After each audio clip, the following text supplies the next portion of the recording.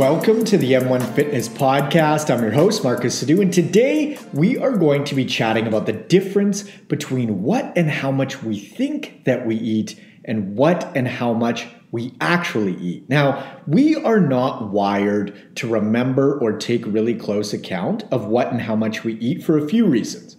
One is, our bodies do it for us via sensations like hunger, satiation, and body fat levels, for example. Secondly, for the vast majority of our evolutionary history as humans, food has been far more scarce than it is today, and therefore, starving was a much higher risk to our well-being than overeating was. And therefore, only since food has become so abundant has overeating even been a possibility to a large degree, meaning we're not wired to worry about overeating in the slightest, but we are wired to be concerned about undereating because that most certainly means death via starvation. And third, in order to remember anything, we have to rely on our memories. And everyone is aware that memory is finite. You cannot possibly remember even close to everything that takes place over the course of your lifetime, a year, a month, a day, often even an hour. Things will slip through the cracks. And you can think about your memory like storage on a computer that's constantly filtering out the least important information in order to keep at least some space free for potentially more important info.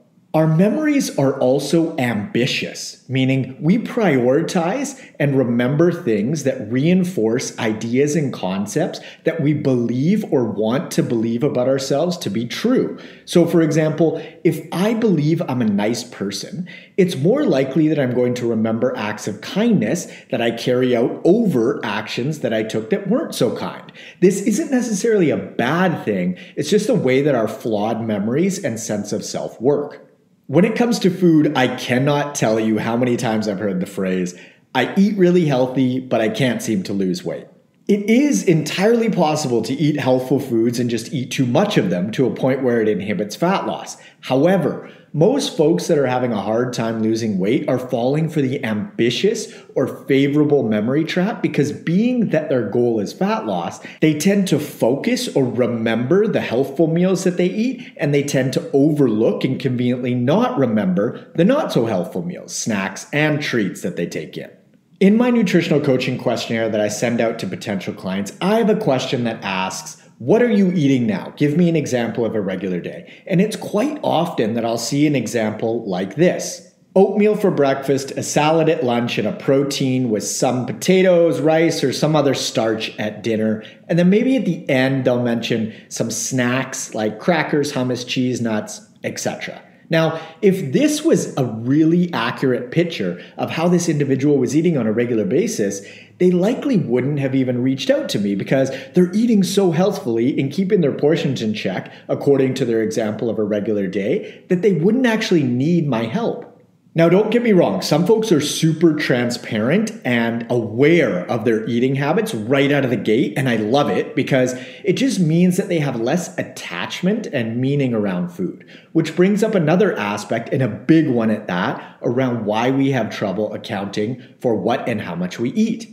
There tends to be a bunch of embarrassment and shame tied up in food. And this is a recent phenomenon, again, because food is so much more abundant now, and being overweight really hasn't been a thing for all that long in our evolutionary history. And therefore, we've now projected all sorts of funky ideas onto food that we never did in the past. Hunter-gatherers have been studied extensively and have been seen to eat massive quantities of food at once. I'm talking 5 pounds of meat, 30 oranges. They'll literally guzzle honey by the liter, pure honey. Now, we are opportunistic eaters due to how we evolved in relation to food access. And so we've got a get it while it's hot sort of mentality.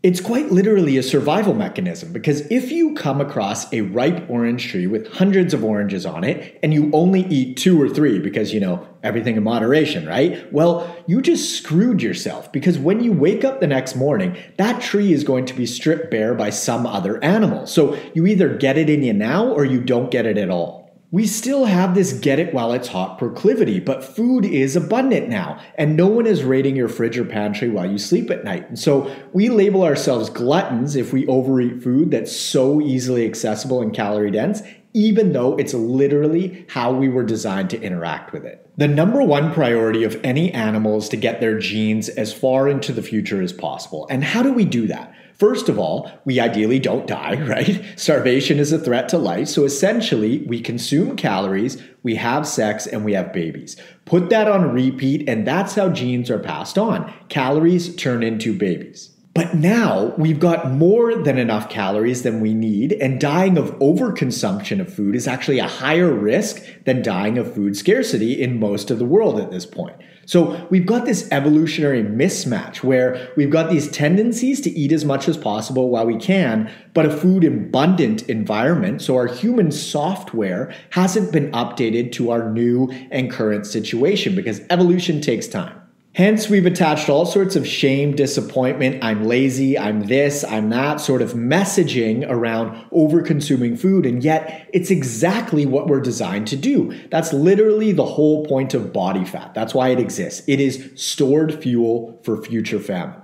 That may have seemed like an off-topic tangent, but it ties in with why we misreport, misremember, and just all around pretty bad at accurately accounting for what and how much we eat. Because we're designed for this food scarce environment, not a food abundant environment. And being that that is the case, now there are a bunch of quote unquote negative emotions, thoughts, and ideas tied to over-consuming food, even though that consumption pattern is written into our DNA. Feeling shameful for wanting to eat all sorts of super tasty calorie-dense foods is like beating yourself up for wanting to breathe when someone is choking you or feeling the urge to want to have sex with someone you find attractive. These are bucketed in the survival and pass on your genes category, meaning you are hardwired for them. It turns out this program actually has a name, and it's called optimal foraging theory or optimal foraging strategy, and there's even an equation for it. Animals want to obtain as many calories as possible while expending the least amount of effort, energy, in the least amount of time. So for example, if an animal has access to 1,000 calories and they can either choose to walk 1 mile or 5 miles to obtain it, which one do you think they're going to choose? Of course, 1 mile. And we are animals. We have this same tendency because again, if we circle back to our evolutionary history, we evolved in a food scarce environment, and therefore it was very important that we didn't burn more calories than we needed to burn because too many calories burned equates to more likelihood of starvation. So going 1 mile for 1,000 calories is quicker and it burns less energy, meaning we end up with a larger amount of calories, quote unquote, kept, because walking 10 miles will burn 10 times as many calories as walking 1 mile. So, given this information, there's no need for shame or to make yourself wrong for either wanting to consume all the pizza, pasta, and ice cream, because that's just your physiology increasing your likelihood for survival. That's really it. Now that we've got this framework for why it's so easy to misreport and misremember our intake, as well as why we have these urges to eat all the food all the time, what do we do about it? First of all, as I've talked about many times, the only way to gain weight is to eat more calories than you're burning, and the only way to lose weight is to eat fewer calories than you're burning. So, right out of the gate, it's important to acknowledge that if you are gaining weight, you are in a calorie surplus. No matter what you think about how much you're eating, no matter how you feel about how much you're eating, your body is the ultimate barometer. On the other hand, if you're losing weight, you're in a calorie deficit. Simple as that.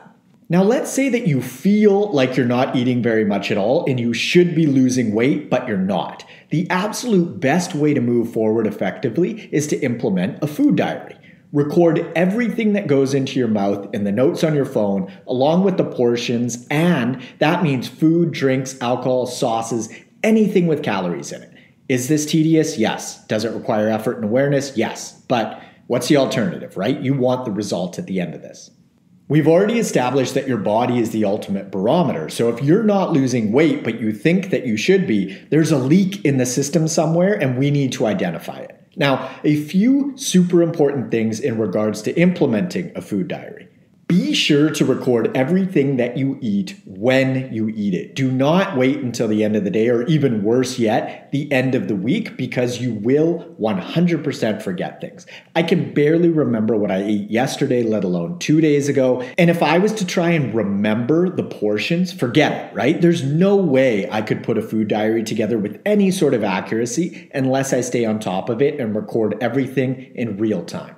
The most important thing with your food diary is that it be accurate, not that it look good. Meaning, it doesn't matter if you eat pizza 10 times over the course of the week, as long as you record it and account for it. Because the whole point of the food diary is to provide yourself with accurate information that you can assess, implement change where need be, and then make progress. So no matter how guilty, how embarrassed, how disappointed, insert whatever word you feel if you eat something that you don't feel great about eating, record it. You can think about it like assessing your budget. You can totally fudge the numbers and make it look like you're saving more money than you are, but what the fuck is the point in that? Aren't you wanting to improve your financial stability? Is that not the goal of a budget to begin with? The truth is, if you're not recording things and you find yourself saying, oh, it's just a couple scoops of peanut butter, the odd glass of wine, a few bites of cake, and a super small bowl of ice cream, stop and just remind yourself again, what outcome am I after?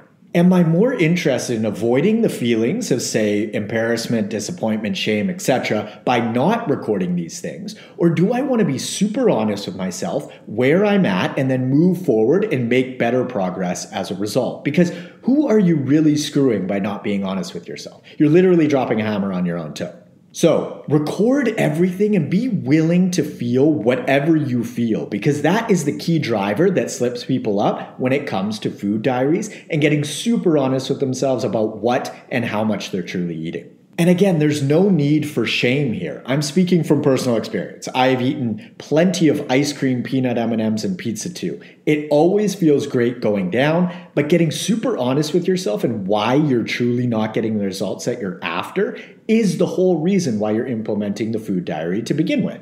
A few more quick things to look out for. Something that I really drive home with clients is that things that seem small and trivial at the time often add up and equate to a real difference over the course of days, weeks, and months. So for example, handfuls of nuts when you walk by the pantry, finishing off your kids' plates, an extra scoop of peanut butter every time you open the jar, a few beers, cooking oils, butters and sauces, a handful of crackers, slices of cheese, all this stuff adds up, and you can think about it like coffee.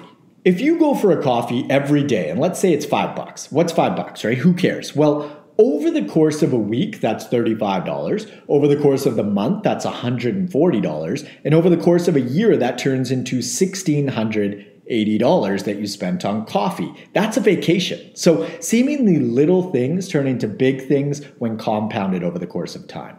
Now, as far as how long to implement a food diary for, I would recommend an absolute minimum of 14 days, just so you can get an accurate picture of your intake over time, and you really want to include at least 2 weekends, because that's where folks really tend to fall off. One cool byproduct that you might notice if you take this food diary thing to heart is you're probably going to lose weight just by implementing the food diary itself, even if you've been stuck for quite some time, because this exercise is going to bring far more awareness to your daily intake, and therefore by default, you're going to make better food decisions and probably skip that extra dessert, glass of wine, etc. And this is just a super cool added benefit of doing a food diary itself. It's really amazing for becoming more aware and eliminating mindless eating too, and just getting super honest with yourself. I think that's the biggest payoff, and the reason that I say that is because it's really empowering. When you feel like you should be getting a result that you're not, taking full responsibility and accountability, leaving no stone unturned, and just diving headfirst and discovering where those leaks are in your calorie intake, man, your results are right on the other side of that. Also, I'd recommend looking at your intake as information, not what it says about you morally as a human. Because remember, we're wired for a food scarce environment. So definitely set yourself up for success in regards to your food environment at home, i.e. keeping plenty of food around that you want to eat and ditching the stuff that goes contrary to your goals. But if you slip up here and there, record it, put it in the accurate information category and move on, because this information is only supporting your progress long term, being that the better your information is, the more effectively you can move forward and ultimately achieve your fat loss goals. If you're interested in applying for one-on-one nutritional coaching and or workout design with me, you can click the link in the description below or head on over to n1fitness.com/coaching. Follow me up on Instagram at N1Fitness and feel free to friend me on Facebook at Marcus Sadu. And lastly, be sure to hit the subscribe button on whatever platform you're using. Thanks so much for tuning in, and I will catch you on the next episode. See ya.